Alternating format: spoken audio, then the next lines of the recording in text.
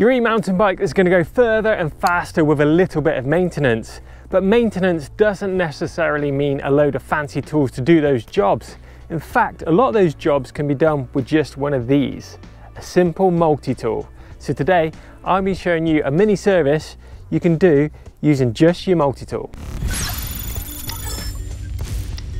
So this is a basic multi-tool. This is the Park Tool IB3 and it comes in at around £25 and it has loads of features on there. You've got Allen keys ranging from 1.5mm all the way up to 8mm. We've got a straight blade screwdriver on there, a chain tool, T25 Torx key, tyre levers, spoke wrenches, pretty much loaded for every eventuality you might have at the workshop or even on the side of the trail.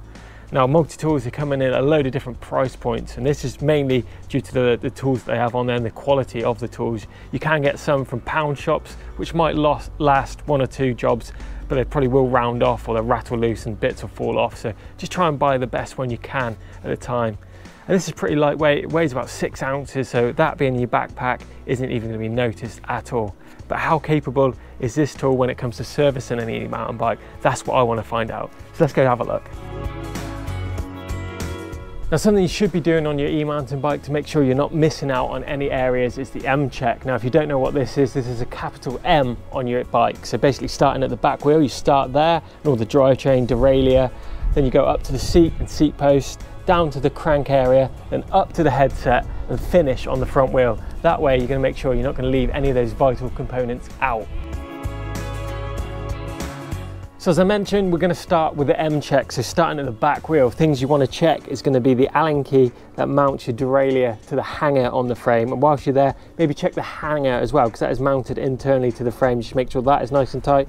Then your jockey wheel bolts, just make sure they're nice and tight and they're pretty clean as well. So just run around that with the multi-tool. Whilst you're at the back end, check that the rear wheel axle is nice and tight. Then I like to take a look at the brakes to make sure they're working efficiently.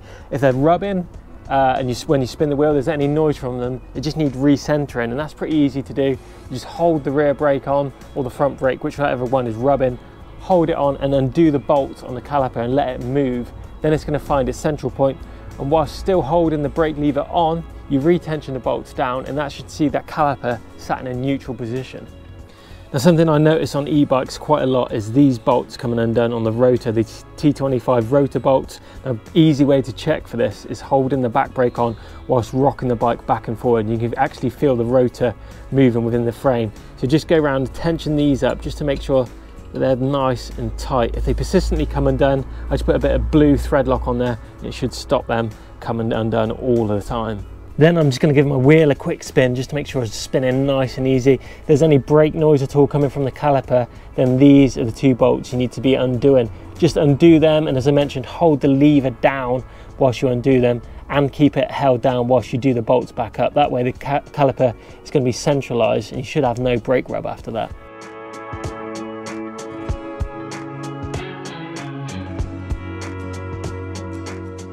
Then I'm going to be working my way up to the saddle and just checking the saddle bolts underneath and nice and tensioned. Usually if you're getting a creak from your bike, particularly when you're in the saddle, it's going to be coming from underneath the seat.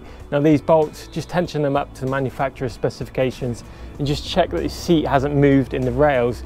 Usually if it's slipped, you'll have paint chipped off the fore or the aft of the rail, meaning that the saddle has actually moved from position. And whilst you're there, I'll just check your seat post clamp as well, just make sure that's nipped up nice and tight. Then we're going to move down to the bottom bracket area. So as I work my way down from the seat post, I'm going to be checking my shock linkage bolts are all nice and tight too. Just make sure they're set to the manufacturer's specifications, and just check that shock shaft as well. Just make sure there isn't too much leakage or anything, too much oil on there. If there is, it could be that the shock seal needs replacing. Now we're going to move down to the motor and the crank as well. Now typical fenders on here is going to be your crank bolts. Just make sure they're tensioned up nice and tight as well as the motor mounts, and check your pedals too. It doesn't hurt to actually remove and re-grease these pedals after a bit of time. A lot of people do pedals up way too tight. You should do them up just to nip them up.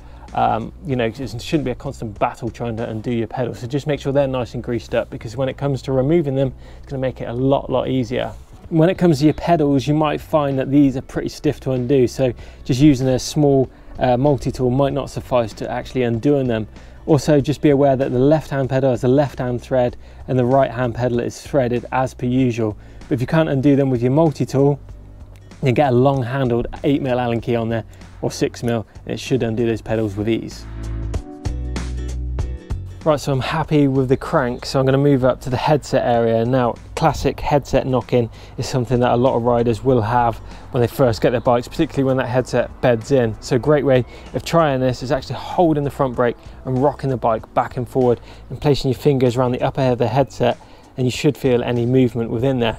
And also, just whilst you're here, check your stem bolts are nice and tight and cranked up to the manufacturer's specifications, and things like your control unit and your brake levers, they're all in the right places. Again, don't over tighten these, because if you crash, then you actually want them to move. If they're too tight, then they're not going to move, they're just going to snap. So it's worth just running around these and just looking for any, damage on cables or hoses as well whilst you're at that front end. So if you do notice any movement in your headset, you just need to undo these 2 bolts on the side of the stem, then just retension the headset top cap bolt.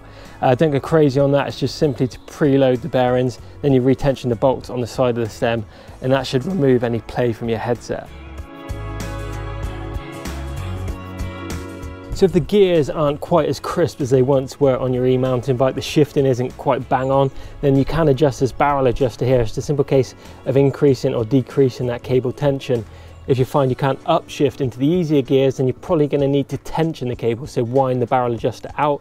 But if you can't downshift, then you need to wind the barrel adjuster in. There's pretty much no adjustment at the rear mech aside from the stop screws, and unless you've had a hit to the derailleur, then you shouldn't need to be adjusting these. It's purely going to be down to your cable tension. So then, once I'm happy with the front end of the bike, I'm going to move down to the forks, just do a quick inspection of the seals and make sure there's no nasty marks on these. Then moving down to the front wheel axle, just make sure again that is nice and tight, and you're checking these rotor bolts. If they are loose, again just tighten them up with your multi-tool, or maybe even add some Loctite to them. Similar thing with the front brake, just check that that's not rubbing. If it is, it's the same as the rear one. Just undo the 2 bolts that are holding the caliper on and re-centralize that caliper, and it should see it running free. Then it's a case of just doing a bolt check the whole way over the bike. Anything that you can put an Allen key into, just make sure that it's nice and tight.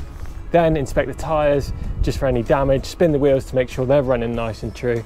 And lastly, just finish off with a nice degrease and lube of your drivetrain. And then you should be ready to go. Then once you've done your bolt check all over the multi-tool, it's time to take a look at the creak test. Now I like to grab components on my bike like my saddle and move it up and down to see if there's any noise coming from it. If there is a creaking coming from it, I know I've got to strip, degrease and re-grease all the components in there and hopefully eradicate that creak.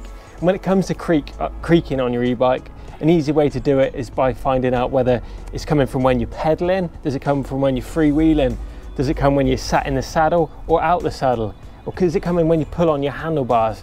Doing each of those should be an easy way to eradicate that annoying creak, because they can simply drive you mad, and trying to locate them can take months sometimes.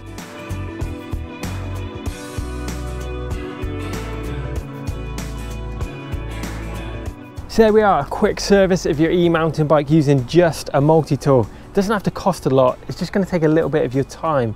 But that time is well spent if it means your e-mountain bike is going to run sweet. But let us know down in the comments box below about what you spend your time fixing on your e-mountain bike the most. Give us a thumbs up if you've enjoyed it.